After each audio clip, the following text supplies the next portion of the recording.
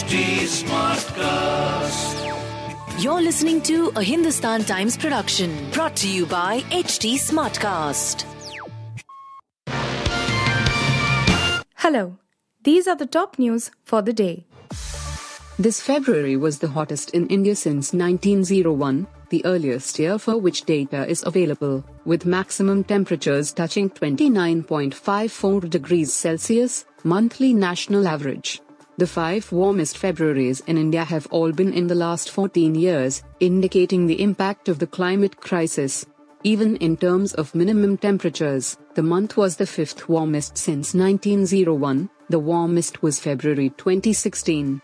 The average maximum all-day temperature was 1.73 degrees Celsius, above normal over the country, and average minimum temperature, 0.81 degrees Celsius above normal, the India Meteorological Department said on Tuesday. We are seeing that progressively, over the years, winter period is getting shorter but more intense, and the summertime is becoming more grueling as well as more prolonged. While local factors do play a role, climate change is also impacting temperature recordings.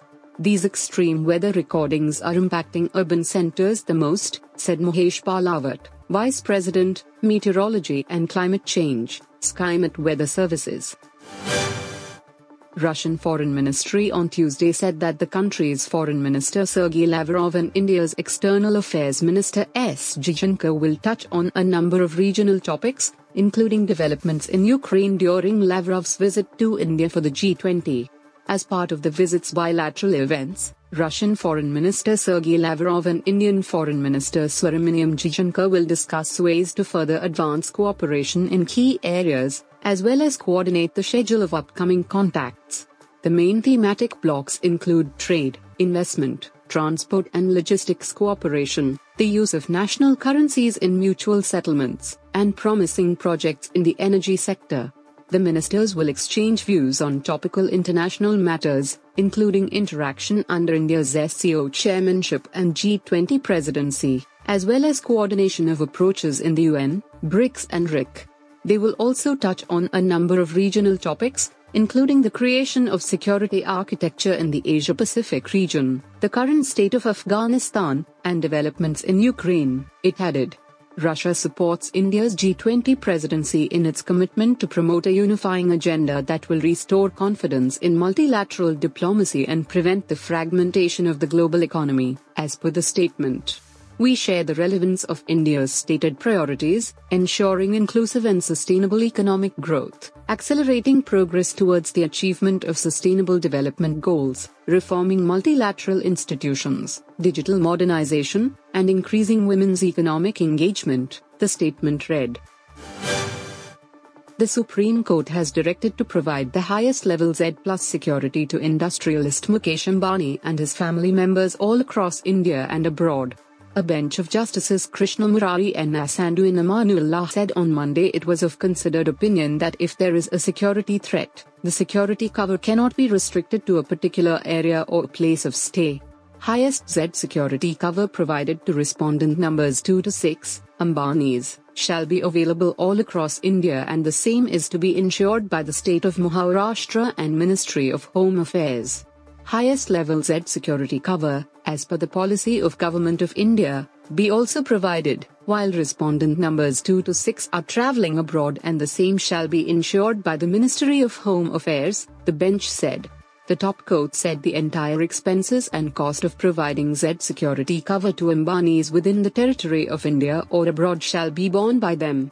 It said that looking into the business activities of Ambanis within the country as also outside the country, the very purpose of providing security cover would stand frustrated if the same is restricted to a particular place or area.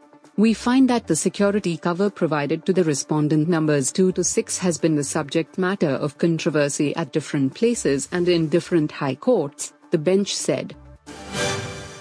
A 32-year-old Indian national was shot dead by the Australian police on Tuesday after he allegedly stabbed a cleaner at a railway station in Sydney and threatened law enforcement officers, media reports said. Muhammad Rahmatullah Said Ahmad, who hails from Tamil Nadu, was identified by the Consulate General of India in Sydney as the man who was fatally shot by the police. Ahmed allegedly attacked a 28-year-old cleaner at the Auburn train station in Sydney on Tuesday before arriving at Auburn Police Station. Sydney Morning Herald newspaper quoted police officials as saying, "Two police officers were leaving the police station when they were confronted by Ahmed, who tried to attack them," the report said. A police officer fired 3 shots, 2 of which hit Ahmed in the chest. A probationary constable also used her tar on him, it said. Ahmed was immediately treated at the scene by paramedics and was rushed to a local hospital. But he was pronounced dead, the report said.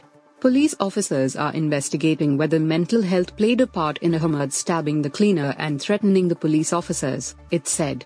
Ahmed had 5 previous interactions with the police, all of which were non-criminal and COVID-19 related, the report said. He was living in Australia on a bridging visa. Delhi's Deputy Chief Minister Manish Sisodia and Senior Minister Satyendra Jain, who are both in jail facing corruption charges, resigned on Tuesday, marking the first major shake-up in the state government that is battling a slew of graft allegations. The resignations came hours after Sisodia, who was arrested by the Central Bureau of Investigation (CBI) on Sunday in connection with allegations of financial irregularities in the now scrapped excise policy, was denied immediate relief by the Supreme Court. Jain was arrested in May last year by the Enforcement Directorate (ED) in connection with a money laundering probe. Jain, Sisodia and the Aam Aadmi Party (AAP) have denied the charges, calling it political vendetta. "Several FIRs have been registered against me and more are in the offing. They left no stone unturned to ensure that I leave you," Sisodia said in a 3-page resignation letter in Hindi. Meanwhile, Delhi government officials indicated that Sisodia's 18 cabinet portfolios will be split between incumbent ministers Kailash Gehlot, who will handle 8 ministries, including finance and excise, and Rajkumar Anand, who will oversee 10 ministries, including education and health. You were listening to the HT Daily News Wrap, a beta production brought to you by HT Smartcast.